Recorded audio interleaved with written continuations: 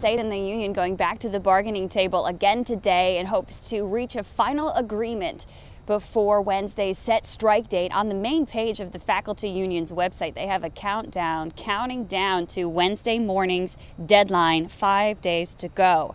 Both sides say they want to finalize an agreement this weekend and that the students don't deserve a strike.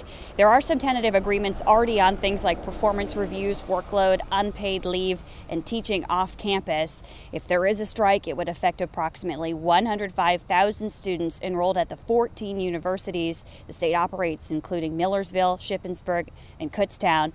Faculty and coaches have been working 472 days without a new contract, and they're prepared to negotiate today, tomorrow, and Sunday if need be. In Harrisburg, I'm Hannah McDonald. Back to you.